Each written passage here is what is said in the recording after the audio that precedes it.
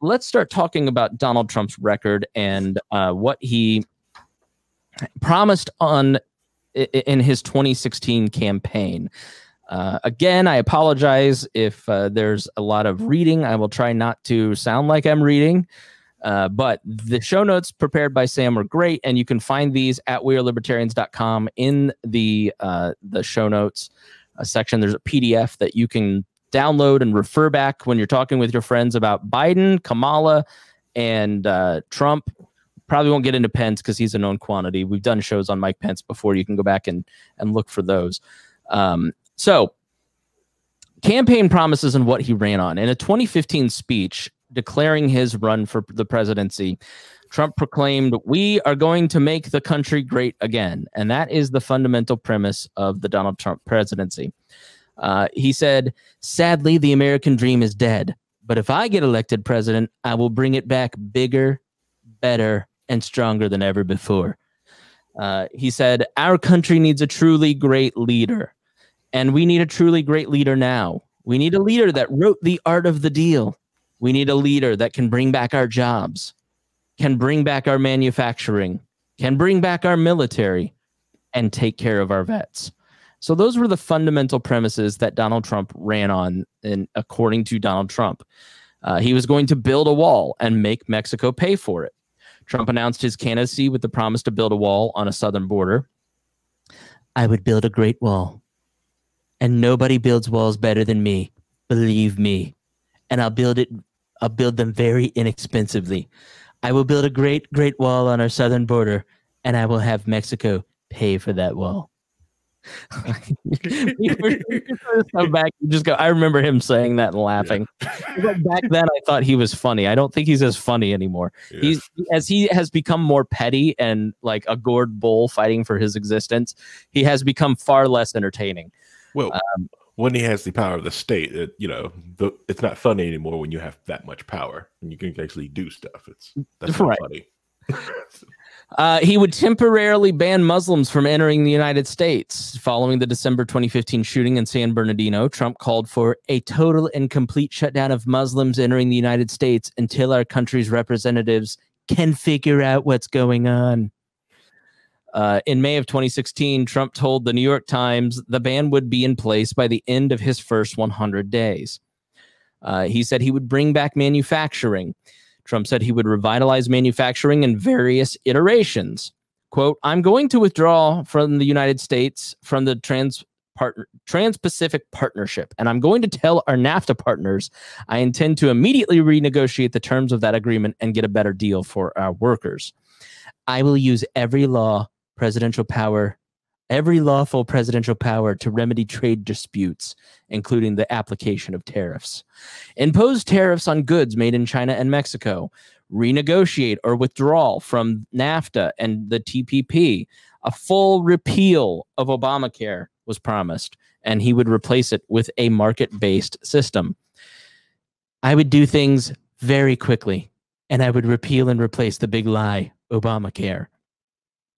He wanted to fully repeal Obamacare and replace it with health savings accounts, the ability to purchase health insurance across state lines, and let states manage Medicaid funds. He wanted to renegotiate the Iran nuclear deal. I will stop Iran from getting nuclear weapons. Cut taxes, both income and corporate. An economic plan designed to grow the economy 4% per year and create at least 25 million new jobs through massive tax cut reductions and simplification. Remember the postcard? He was going to put your taxes on a postcard in combination with trade reform, regulatory relief, and lifting restrictions on American energy. The largest tax reductions are for the middle class, he said. A middle-class family with 2 children would get a 35% tax cut. The current number of brackets will be reduced from 7 to 3. That's what he promised early on in his campaign. And he was going to lower the business rate, the corporate tax rate, from 35 to 15%. He was also going to defeat ISIS. Now, he released something called the Contract with the American Voter. On October 22nd, 2016, he issued what he called his contract with the American voter. It was a specific plan of action that would guide his administration starting from the first day, and he listed 60 promises in it. Now, in our show notes in this PDF, you can go read the whole document. It's there. We're just going to highlight some of these pieces and start. We'll pick apart his record once we get to the first 100 days. But I just want to give you an idea of what Donald Trump promised. 6 measures to clean up the corruption and special interest collusion in Washington, D.C. Propose a constitutional amendment to impose term limits on all members of Congress. A hiring freeze on all federal employees to reduce the federal workforce through attrition, exempting the military, public safety, and public health. A requirement that for every new federal regulation, 2 existing regulations must be eliminated. A 5-year ban on White House and congressional officials becoming lobbyists after they leave government service. A complete ban on foreign lobbyists raising money for American elections. And 7 actions to protect the American worker. I will announce my intentions to renegotiate NAFTA or withdraw from the deal. I will announce our withdrawals from the TPP, and I will direct the Secretary of the Treasury to label China a currency manipulator. Now, he also had 5 actions to restore security in the constitutional rule of law. Cancel every unconstitutional executive action, memorandum, and order issued by Obama. Cancel all federal funding to sanctuary cities, and begin removing the more than 2 million criminal immigrants from the country and cancel visas to foreign countries that won't take them back. And again, to go in depth. Now, you guys, there's a lot in there that libertarians like cutting taxes. A lot of libertarians are for term limits, obviously restoring constitutional order. A lot of that stuff sounds really good. So why did you hate Donald Trump? I'm just kidding. Ryan, I mean, is that partly why you were so like, for me, you hear that stuff, you hear that rhetoric and you go, oh, well, yeah, I'm for all that stuff. Reinhold. Some of it, yeah. A lot of it. If that's had been something, I mean, like the Muslim ban, I'm not a big fan of, obviously, or some of the other things he was talking about in there. But as far as the regulations and the term limits and the tax cuts, as long as you're cutting spending at the same time, then those are things that we could look at and see some sort of win with as a libertarian, to say, at least we're getting some of our concerns taken care of. It's just that none of that ever really happened. Right. Yeah. As we will get to, Harry.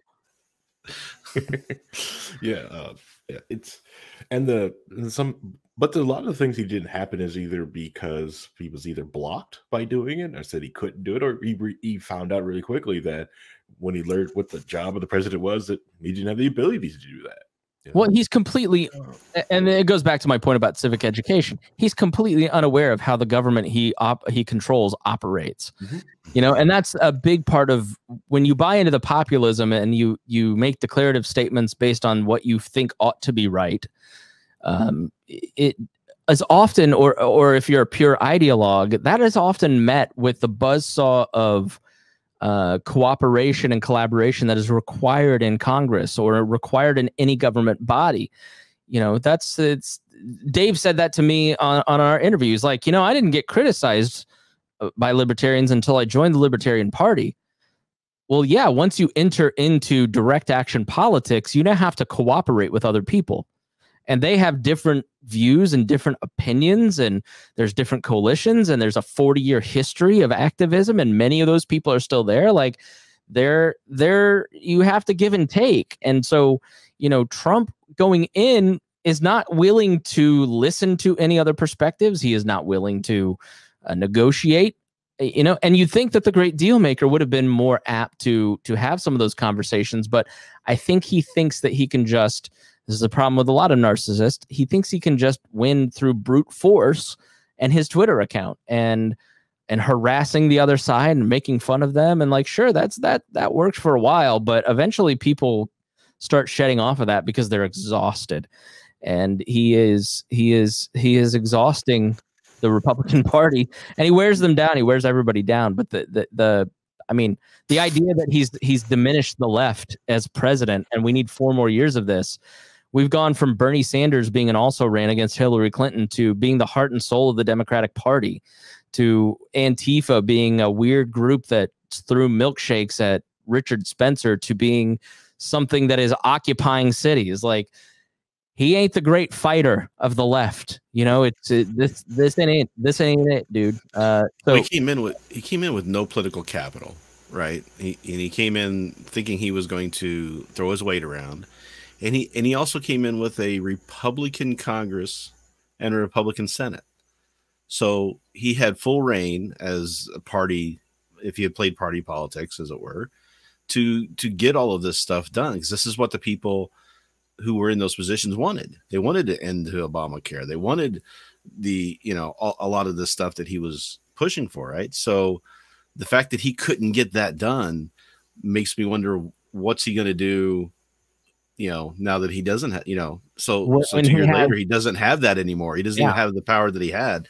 What's he going to have next time? Because it looks like they may be losing the Senate now because of him. Which is insane. I mean, when I remember the 2018, after like, but they're probably going to keep the Senate next time. They got 23 seats up. It's in all these favorable states. Like, they were going to keep the Senate by 2 or 3 or 4 seats, as predicted after the last blue wave. And they're going to lose all of it. The only one they are going to win is in Alabama, and that's a toss-up. And that still amazes me, because Doug Jones is such a hero to so many people on the left down there, that I cannot believe that turnout isn't still going to be higher than what, he may win like Trump won with just the turnout. He put the people who did the Birmingham church bombing in jail, so that's why he's a hero. So he's very loved. But you're exactly right, Harry. The reality of politics is compromise. Right. And the unwilling to work with them, especially even with the Republicans. That's the other reason. But the problem is, Rhino was talking about, is playing party politics. He wanted to do it his way those 2 years. So he had the 2 years ability to do what he wanted, and he didn't want to play ball with them. He wanted to do it his way, which they quickly realized, which I'm sure a lot of the Republicans realized, that they just elected a Democrat as the Republican president.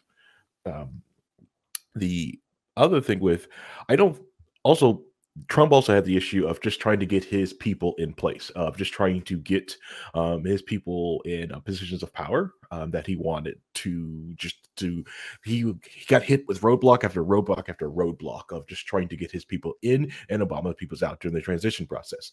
A lot of it is the Obama era people were very hesitant to the transition team, and that is also another reason why his 100 days was also kind of sabotaged.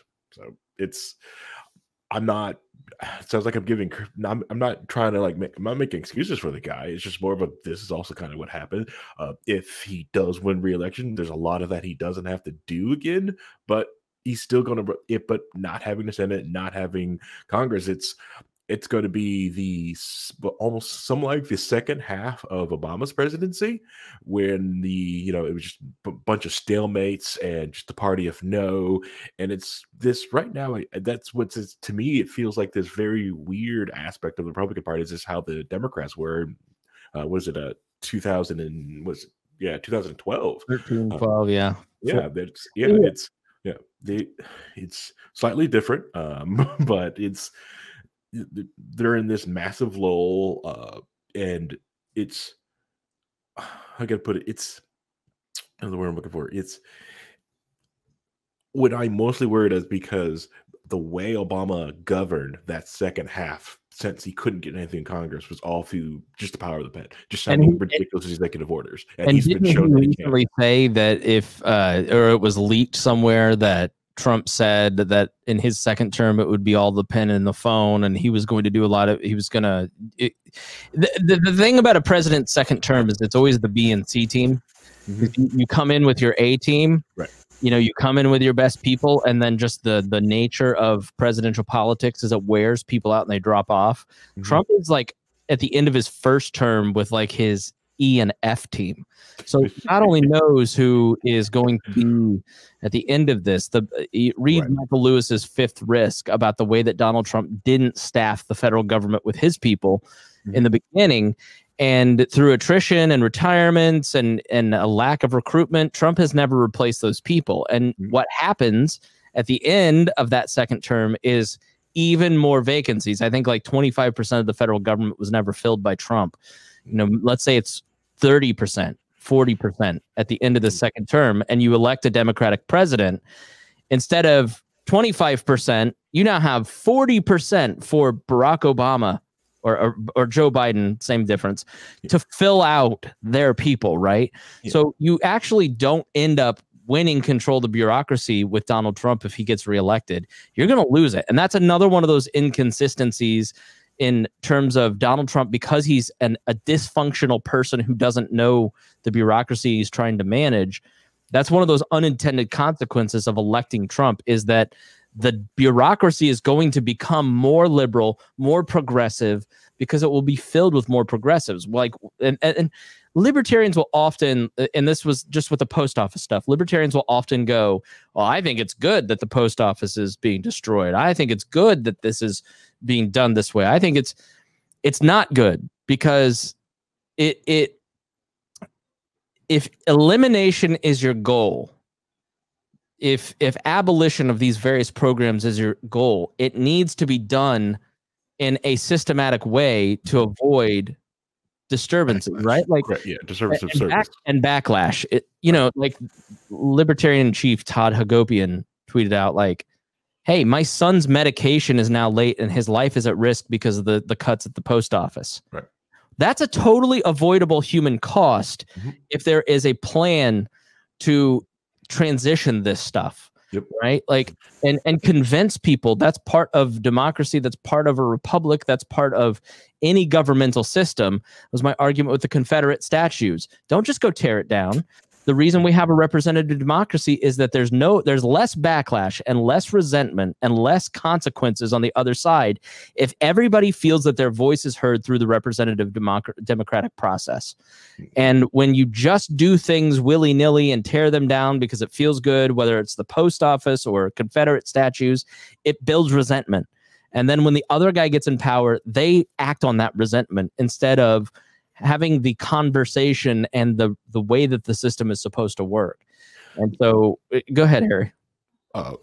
Yeah, the one thing, because you're right, phasing out the post office is something that you can do if you just allow the other shipping companies to be able to do what the post office does, and then also allowing post office to charge a fair rate.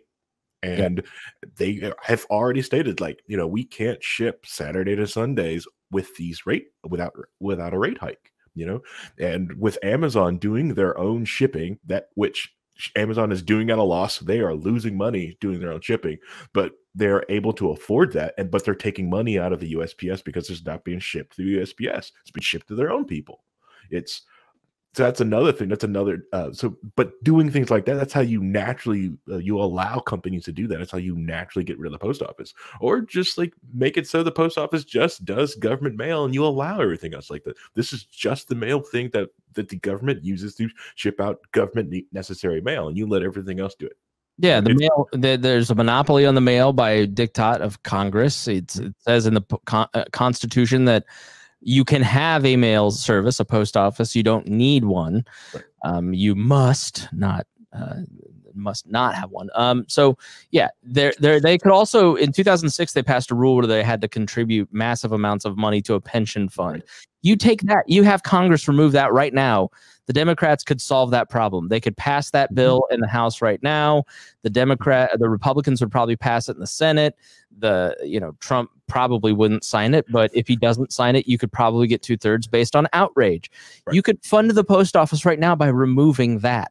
Right. So those are some of those bills that the Enron is still affecting our economics today. Till this day, those are bills from the Enron upset. Yes, so, Enron. Well, it's like I always said too. I said, if you want to get rid of the deep state, Trump was the worst person in the world to achieve that, even if that was actually one of his goals, which I don't think it really was.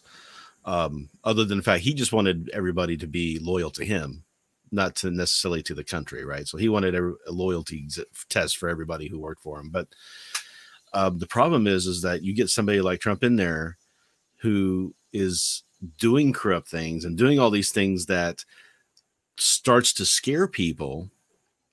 They're going to be more apt to say, we need those swamp people in there to keep the government protected from itself, right? To have somebody in there as a blocker to some of the more egregious things that he's trying to do. You end up making the case for keeping the swamp with somebody like him. Now, if you had somebody who went in there and played by all the rules and was squeaky clean and worked to actually dismantle that environment, there's no backlash because they're doing it the right way. He's doing it the wrong way, right? Yeah. Political science is called political science because there are predictable rules. And just because you don't like the rules or the predictable trade-offs that come with government, you can't just deny that those exist and say, this is how it ought to be. I've decreed it. There are rules to bureaucracy, which is why you want less of it. Because if people are trading and cooperating through private means and choosing who they're working with, even down to choosing what police departments to work with. Well, this police department seems a little racist and that doesn't reflect our values, so let's hire this other policing company. It then reduces the resentment because in a private policing situation, now all of a sudden you have choices.